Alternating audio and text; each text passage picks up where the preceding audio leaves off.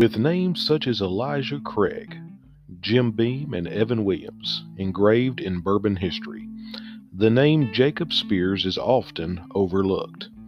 In fact, few outside of experienced bourbon lovers have ever heard his name. Who is Jacob Spears?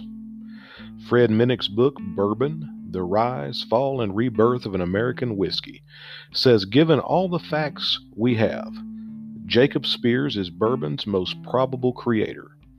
His descendants say he is the one who at least came up with the name Bourbon after Bourbon County. The mystery behind Jacob Spears and his contribution to bourbon is as interesting as his story itself. He was a man who engaged in several occupations.